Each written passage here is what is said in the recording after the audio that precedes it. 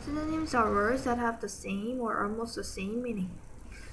시노님이라는 거는 동의어, 뜻이 같은 거. 이런 단어들은 같은 혹은 거의 같은 의미를 가지고 있습니다. Read these pairs of words that are synonyms. 밑에 이게 다 synonyms 관계에 있는 단어들인데 한번 읽어볼게요. Happy, glad. 둘 다 행복하고 기쁜.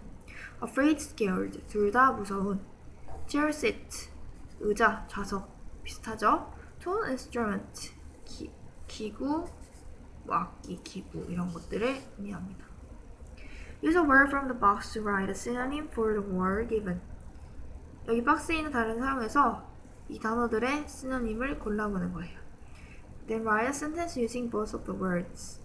그리고 문장을 만들어보라 이 말입니다. French, 가지. Banquet, 연회. Problem, 문제. Cool, 멋진이란 말도 있지만 추운, 시원한 이런 말도 있고. Fast, 빠르게. Story, 이야기도 있고 층도 있고. quick의 시노님은 뭐죠?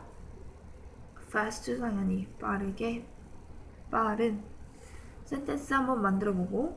twig는 가지예요. 얘는 나뭇가지 할 때 그 가지. branch를 써주고. chilly는